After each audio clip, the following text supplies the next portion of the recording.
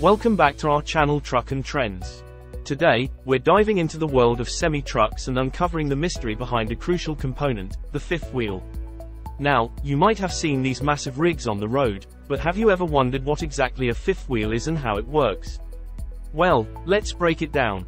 According to this fascinating article, a fifth wheel is not to be confused with an RV trailer.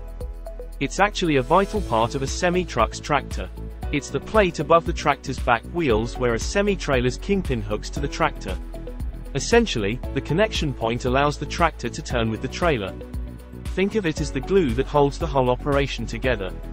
Now, to understand how it works, let's look at the key components.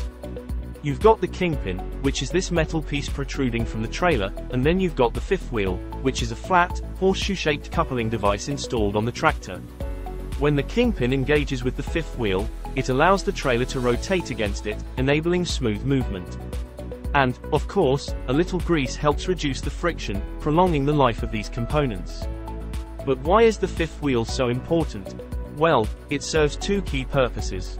First, it allows the tractor and trailer to articulate and steer comfortably, making those tight turns possible.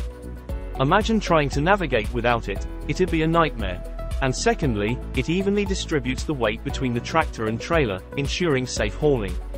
And here's where it gets interesting. There are two main types of fifth wheels, fixed and sliding. Fixed fifth wheels stay in the same place on the tractor, ideal for consistent loads. But if you're dealing with varied load types, a sliding fifth wheel is the way to go.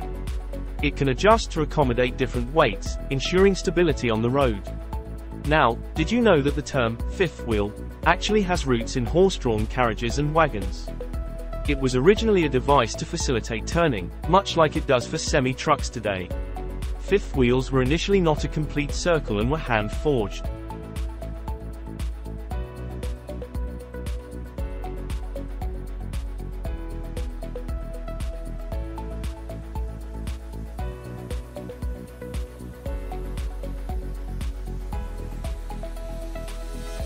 When mass production of buggy parts began in the early 19th century, fifth wheels were among the first products to be made.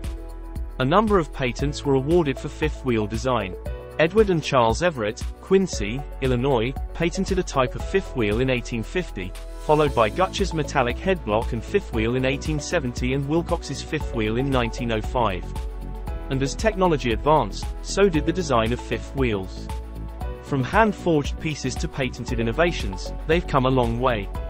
And there you have it, the ins and outs of the fifth wheel. Next time you see a semi-truck on the road, you'll know just how important this little component really is. Thanks for tuning in, and remember to hit that subscribe button for more fascinating insights. Until next time, drive safely and remember trucking makes the world go round.